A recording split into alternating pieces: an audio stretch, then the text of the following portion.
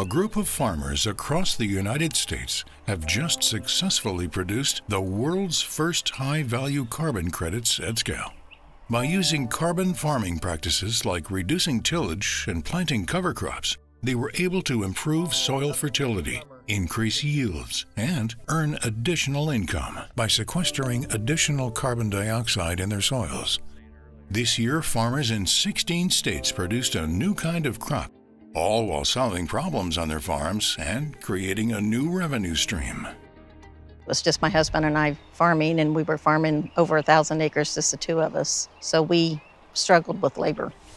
First of all, capital requirements, tillage equipment and more tractors, that kind of stuff. It was just unattainable to keep that kind of stuff around. I think for us, it's a conservation of the ground that's been given to us and stewardship. We wanted to always leave the ground in better shape than the way we found it.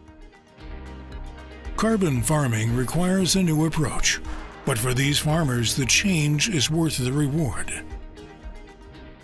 We love the results we got. We don't make as many passes on the field. It doesn't take as much fuel. It's easier on the equipment if you're not making so many passes. Yield-wise, we have seen actually an improvement over the conventional till. The leftover corn stalks leave some residue behind and it improves the soil. So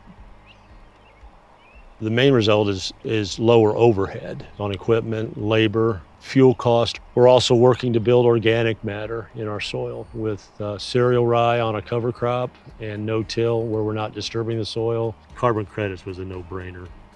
We can plant under conditions that are less than ideal and still have really pretty remarkable yields. And I would say yield consistency. We typically don't have the dips on a bad weather year that other people would have. This is just the beginning. A growing number of carbon farmers are learning how to cash in on this new crop. The dawn of a new harvest is here. Learn more at indigoag.com/a-new-harvest.